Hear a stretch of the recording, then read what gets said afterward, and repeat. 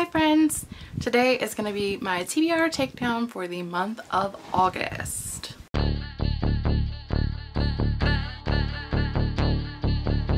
Very quickly, what is the TBR takedown, you ask? Well, the TBR takedown is a game that I'm playing this year, trying to get my physical unread TBR shelf down from a really high number to a somewhat manageable number.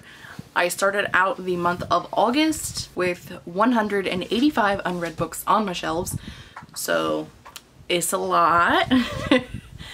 But this month will be interesting. I had a phenomenal reading month this month, so I am super excited to get into it, see what the new number is going to be. I think I'm going to do a bit of an unhaul at the end of this one as well. I have some books that I've been kind of debating on getting rid of, so I think those are probably going to go today as well, and so we'll have hopefully a really good number at the end. So we are, as always, going to start with the haul portion of my month, and the first book that I hauled is Take a Hint, Dani Brown by Talia Hibbert. This is the follow-up to Get a Life, Chloe Brown. Each of these books follows a different sister in the Brown family, so I'm not completely sure if it's going to be necessary to have read the first book before you read this one, but I know this book follows Dani Brown, who is very career-driven, and while is very happy in her sexual life, she really doesn't like romance. She's not really big into dating, and so there's a fake dating trope in here, which I love. Is always super fun in romance novels, so I'm excited to get to this one hopefully very soon. Then we have Undercover Bromance, which is the follow-up to the Bromance Book Club,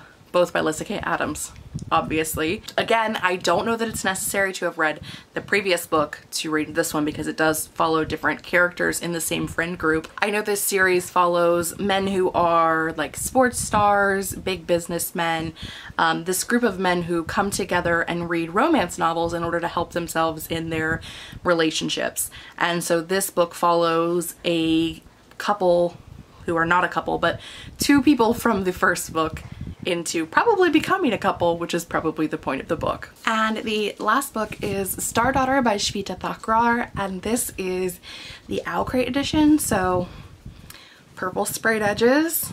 Yeah. This book is gorgeous. This book follows Sheetal, who is a part human, part star hybrid. Her mother is a star, her father is a human, and for some reason she has to basically hide who she is, and the stars speak to her at night and the sun pulls her to it, and on her 17th birthday, or near her 17th birthday, I could be wrong about that, basically the sun's pull becomes too strong, and so she ends up burning her father, and because she is part star, the only way to heal his burns are to have the blood of a full star. And so she goes on this journey to go into the stars and find the star that can heal her father. And the stars decide that in order for them to agree to do that, they need her to be their human champion and to fight this battle that's going to decide the fate of everything, I'm sure. Shveta was one of our authors for the Social Distance Book Fest earlier this year, and she talked about this book on one of the panels that she was in that I watched, and just really fell in love with the way that she talked about the story, so I'm super excited to get to this one as well. And now we have gotten to the reads portion of the video. As always, I will link in the description box below, as well as in the cards, my wrap up for the month, so if you want to hear my full thoughts on these books, definitely go there, check those out. I'm just going to go through the list, tell you what I read, if it counts or didn't count, because I read quite a few books this month that didn't count, so go through all of those and then we will go from there. The first is The Only Good Indians by Stephen Graham Jones, which does not count as I do not own a copy of that book. Ghost Town by Phoebe Rivers. The Coven by Kate Tiernan and Blood Witch by Kate Tiernan both count, but I've currently lent out my book. Best Friends Forever by PJ Knight. Dark Magic and Awakening by Kate Tiernan. Lobizona by Romina Garber, which does not count as I read my ARC copy. The Bookish Life of Nina Hill by Abby Waxman. The Last Time I Lied by Riley Sager. The Fifth Season by N.K. Jemisin. The Lost City and The Morning Flower, both by Amanda Hocking, which do not count as I read ARC copies. The Fantasy Fiction Formula by Deborah Chester, which does not count as I didn't count it when I hauled it, but it was a book I read. And The Lost Man by Jane Harper. If I was doing my math correctly, that is 10 books that do count out of 15, I think. All right, let's talk unhauls. First in the unhaul pile is 3 books by Anne Rice, The Vampire Chronicles. So it is Interview with the Vampire, The Vampire Lestat, and The Queen of the Damned. I'm never gonna read these. I have issues with Anne Rice. I still think it's pretty and I still like it. But you know what? Barnes & Noble sells all kinds of editions of books like this that are not by authors that I don't want to read. So this is going in the unhaul pile. That's 3 books out. I'm also low-key unhauling The Catcher in the Rye, The Notebook, and Pride and Prejudice.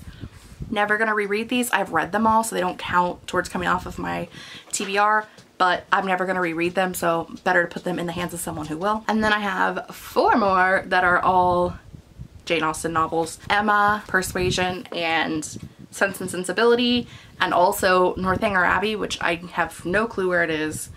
It's on my shelf somewhere. I know I own it, but I can't find it. So it will be unhauled as soon as I discover where its location is currently. I have tried to read Emma.